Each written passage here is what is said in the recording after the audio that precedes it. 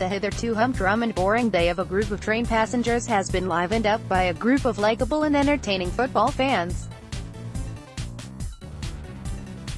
The fans were welcomed by people with whom they found themselves sharing a carriage, especially when they immediately set about arranging a sing-song about the sexual failings and parentage of members of the Manchester United squad.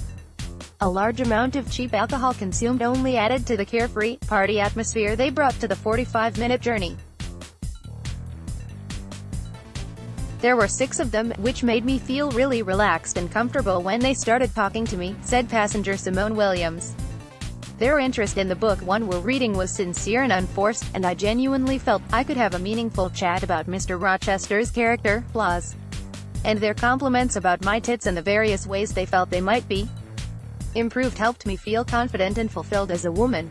When asked, the group said they hadn't noticed the other passengers, but they were sure they would agree the referee was a twat if they'd only seen that ludicrous display last night.